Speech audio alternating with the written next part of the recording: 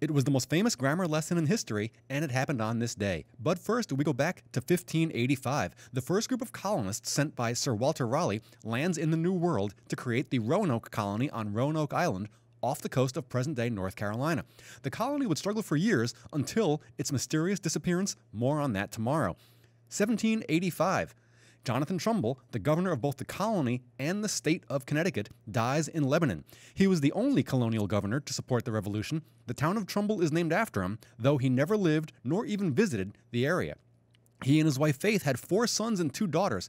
Firstborn Joseph was the first commissary general of the Continental Army, and their secondborn, Jonathan Jr., would become governor of Connecticut himself.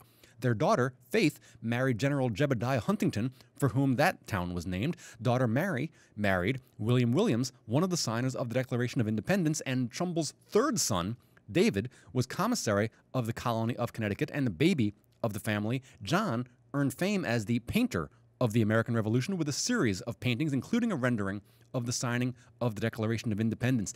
1807, Robert Fulton's North River Steamboat leaves New York, for Albany on the Hudson River. That is the first commercial steamboat service in the world. And finally, we go to 1998. It was a small word, but it caused a big controversy. That statement is a completely false statement. Whether or not Mr. Bennett knew of your relationship with Ms. Lewinsky, the statement that there was no sex of any kind, in any manner, shape, or form with President Clinton was an utterly false statement. Is that correct?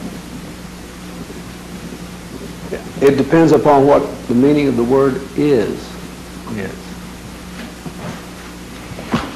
If is means is and never has been, that's one thing. If it means there is none, that was a completely true statement.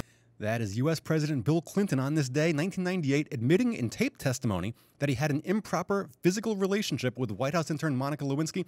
On the same day, he admits before the nation that he misled people about the relationship, but the exact nature of his relationship depends on your definition of the word is. That's your look back in history, and am Donald Ing.